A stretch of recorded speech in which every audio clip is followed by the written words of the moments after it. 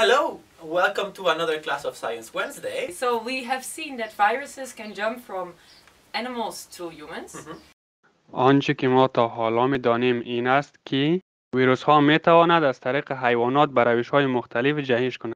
بعضی از ویروس‌ها که از حیوانات می‌آید مشکل بزرگی را برای انسان‌ها ایجاد می‌کند و برخی دیگر این گونه نیستند. But there's also diseases that are not caused by viruses, but by bacteria. And also these diseases can jump from animals to humans. So viruses are very small and they make us sick. Bacteria are very small and they make us sick. What's the difference? ویروس‌ها بسیار کوچک هستند و ما را مریض می‌کند و همچنین باکتری‌ها نیز کوچک و باعث این میشه که ما را مریض بسازد. خب تفاوت بین ویروس و باکتری چیست؟ Well, they are really similar in that sense, but the main difference, as we have already been seeing in the past lessons, is that the bacteria is a cell, is alive, while a virus is not a cell, it doesn't have the same structure, and it's not alive. ویروس و باکتری هر دو ما را میتواند که مریض بسازد. تفاوت اصلی در این است که یک باکتری یک سلول است و همچنان یک موجود زنده است. ویروس سلول نیست و زنده هم نیست. So we know that antibiotics are a cure that is used a lot for any kind of bacterial infections. آنتیبیوتیک به عنوان داروی برای عفونت‌های باکتریایی استفاده می شود. Exactly, for bacteria, but actually not for viruses. If we have an infection for a virus, we cannot use an antibiotic. آنتیبیوتیک به عنوان داروهای یا برای عفونت‌های ویروسی کار نمی‌کند. And to see why don't we see a video? برای درک این مطلب اجازه دهید که یک ویدیو را ببینید. A bacteria is a cell. باکتری یک سلول است. Different antibiotics attack different parts of the bacterial cell, intervening in the reproduction process of the bacteria. آنتیبیوتیک های مختلف به قسمت های مختلف سلول حمله می کند و در روند تولید مثل باکتری ها دخالت می کند.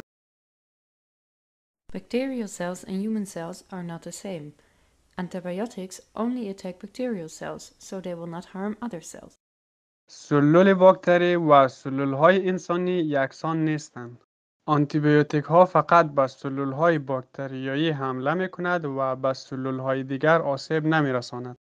The first discovered antibiotics is penicillin. اولین آنتیبیوتیک کشف شده پنیسیلین است. Penicillin affects the cell wall of the bacterial cell. پنیسیلین بر دیواره سلولی سلول باکتری تأثیر می‌گذارد. In order to reproduce, a cell needs to divide. برای تولید مثل یک سلول باید تقسیم شود. To do this, they have to open their cell wall, divide, and then build their cell wall up again. برای انجام این کار آنها باید دیواره سلولی خود را باز کند، بعد تقسیم شود و دوباره دیواره سلولی خود را ترمیم نماید. However, penicillin binds to some proteins that are essential for building up the cell wall and prevents the wall from closing. با این حال پنیسیلین به پروتئین های برای ساخت دیواره سلولی ضروری است متصل شده و از بسته شدن دیوار جلوگیری می کند. The inner cell of the bacteria is now unprotected and the bacteria dies. مواد داخلی باکتری ها اکنون محافظت نشده و باکتری ها از بین می رود. Viruses are not cells. ویروس سلول نیست. They're just a piece of DNA or RNA in a cover. آنها فقط یک تکه یا رشته از DNA یا RNA در یک پوشش هستند. Antibiotics attack the processes of cell reproduction. آنتیبیوتیک به فرایندهای تولید مثل سلول حمله می کند.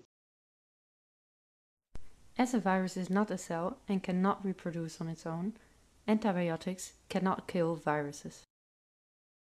آنجا که ویروس سلول نیست و تنهایی قادر به تولید مثل نیست و آنتیبیوتیک ها نمی تواند ویروس ها را از بین ببرد. So let's see what we learned today. خب امروز چه چیزی آموختیم؟ باکتری ارگانیسمی تکسلولی است. باکتری می تواند باعث عفونت شود. آنتیبیوتیک ها می تواند باکتری ها را از بین ببرد. ویروس مانند باکتری ها نیستند. ویروس سلول نیست. آنتیبیوتیک ها نمی تواند ویروس ها را از بین ببرد. Alright, so that was it for today again. We hope you enjoy it And see you next time. Bye bye. Bye.